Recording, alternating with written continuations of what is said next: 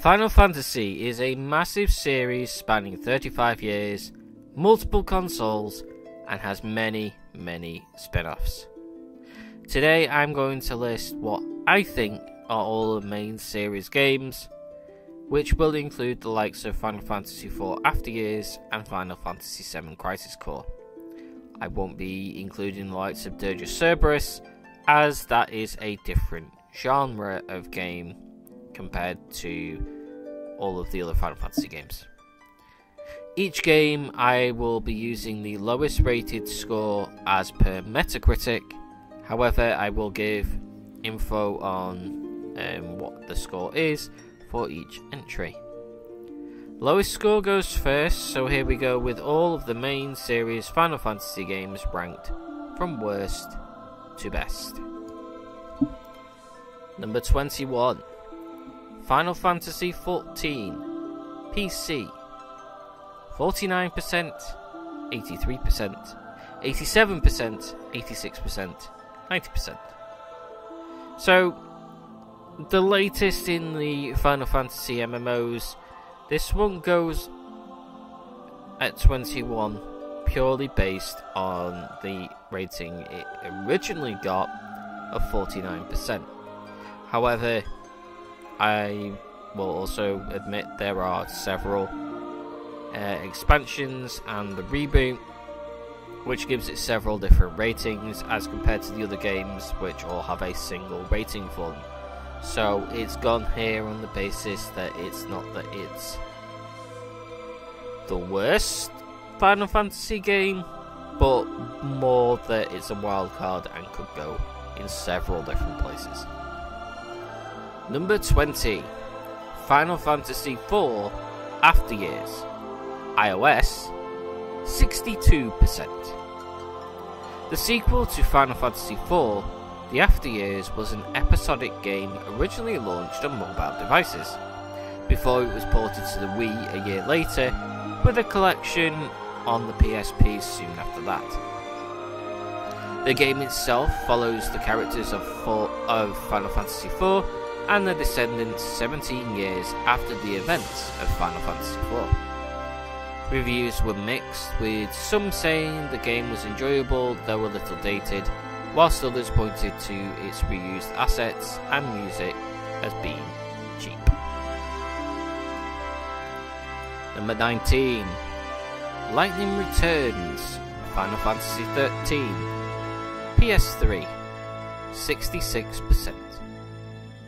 The third game in the Final Fantasy XIII trilogy, Lightning Returns changed a lot of what made the game's Final Fantasy, adding a Majora's Mask time element to the game and a strict schedule to keep to in order to complete the game. Reception to the game from reviewers was mixed, with some praising the combat and others criticising the quest system as something similar to the opening of MMOs. Number 18, Final Fantasy II Pixel Remaster, 77%. The first of the Pixel Remastered collection to feature on this list, Final Fantasy II Pixel Remaster was generally well received by critics, with one saying that this is the best version of Final Fantasy II currently available, with the original version of the game not coming west until the PS1 version in 2003. It's easy to see how most fans might have missed out on the game originally. Number 17, Final Fantasy III Pixel Remaster, 79%. Sticking with the Pixel Remasters, this one again received generally favourable reviews, with nothing lower than 70%. Reviewers stated that again it's a good chance to play through these older games on modern platforms with a fresh coat of paint. Final Fantasy III was the first of the Final Fantasy games to feature the job system, a gimmick that has returned to the series a few times over the years. Number 16, Final Fantasy XIII-2, PS3 and Xbox 360, 79%. The second game of the Final Fantasy XIII trilogy, this one featured time travel, which is usually a very divisive concept amongst most people. The game saw Sarah, Lightning's sister, and Noel, who journey through time to try to find Lightning, who has gone missing after the events of the first game. Most reviewers were favourable, however the worst review cited easy combat and lots of cutscenes, which is generally a staple of RPGs these days. Lots of cutscenes and lots of story. Number 15. Final Fantasy 1 Pixel Remaster, 80%. The game that launched a series and all its many spin-offs. Final Fantasy 1 started the series' most familiar trope of the Guardians of Light and the 4 elemental crystals, which would see comebacks again and again, including the latest entry, Final Fantasy 16. Reviewers again were favourable, with reviewers praising the remaster for its attempts to make the game look shiny and new for a new audience, whilst providing some modern tweaks. Number 14. Final Fantasy 15 PS4, 81%. The most modern Final Fantasy game on this list as of the making of this list. Final Fantasy 15 was a divisive title amongst fans, some praising it as the greatest Final Fantasy as its open world for most of the game, others criticising its combat and other features. The Bros Road Trip does however feature great fan service, with the player able to pick up fourth wall breaking music from previous titles. Noctis and Friends got interesting treatment with this one, as Square went all in with movies and anime and spin-off titles in order to market the game. Number 13. Final Fantasy V Pixel Remaster, 82%. Following the protagonist Bart, we once again have a story including the familiar trope of the 4 crystals that are this time in danger. The game also heavily featured the job system. Reviewers stated this is a good entry for newcomers to the franchise to jump on and try out this particular game. Reviewers also said, though hardcore fans might not like the menu changes or the pixel graphics. Number 12. Final Fantasy 13 Xbox 360, 82%. To add to this, the PC version scored massively lower due to problems with running on PC. However, I've gone for the Xbox 360 version because PC launched several years after. The first of the Final Fantasy 13 trilogy and the last one for this list.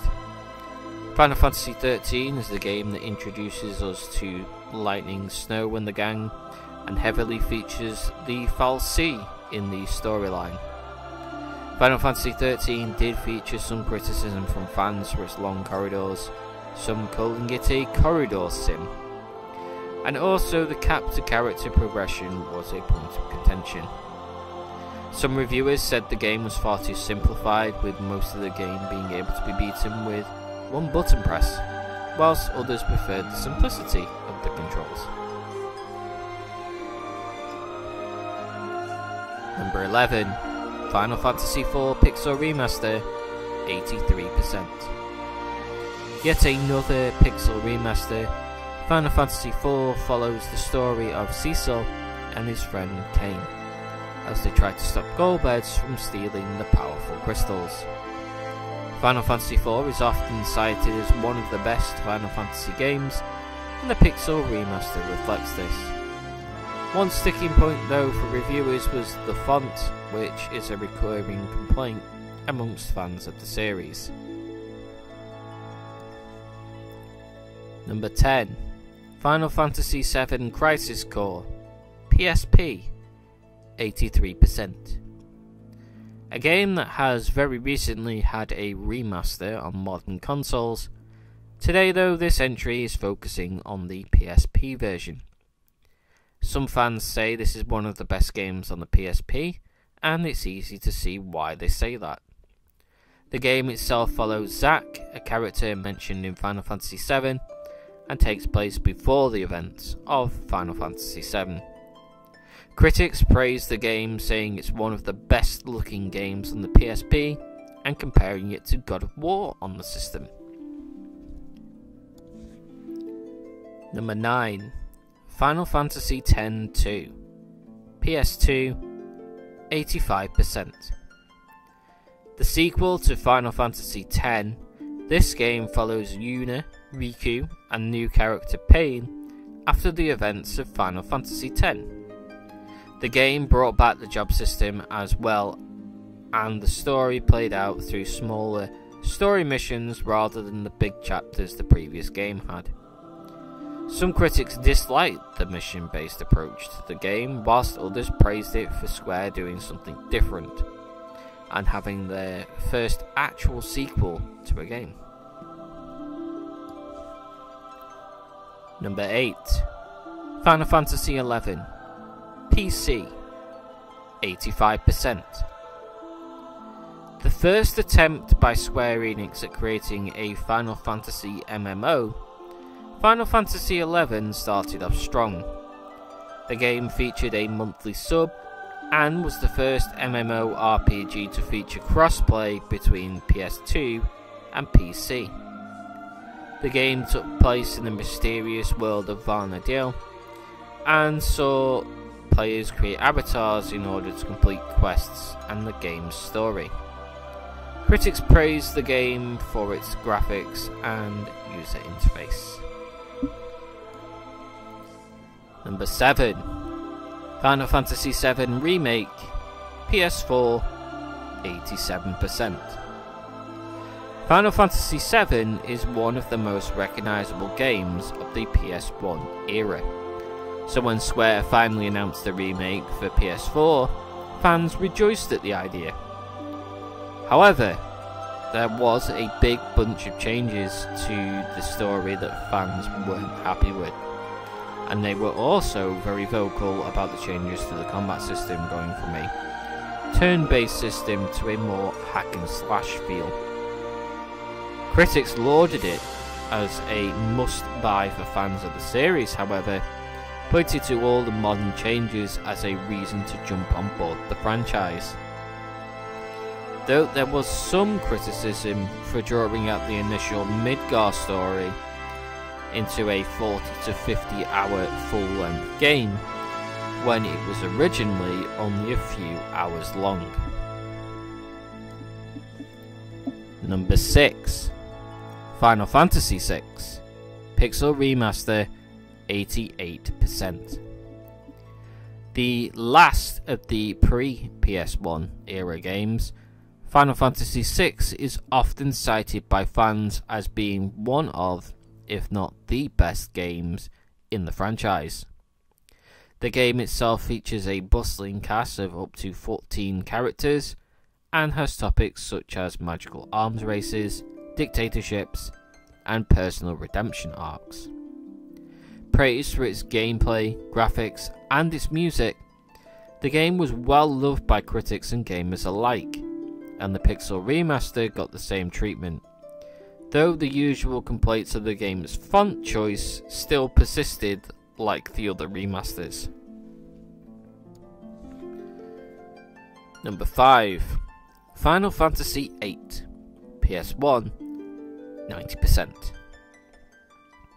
The second of the Final Fantasy trio to launch on PS1, Final Fantasy VIII follows protagonist Squall Leonhardt and his life at the mercenary academy Balamb Garden.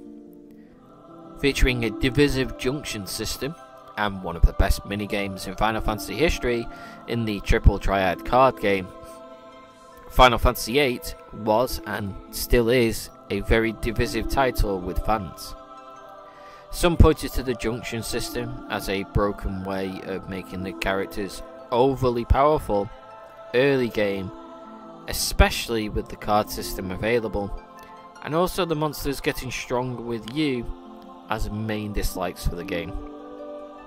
Another point that fans didn't like was the story falling apart towards the end as well, with nonsense to do with time compression and time travel. Number 4, Final Fantasy VII, PS1, 92%. A lot of people will have thought this game would have come first on this list. However, arguably the most famous Final Fantasy, with some of the most iconic characters in gaming, with Cloud at the forefront of that, it came in 4th place.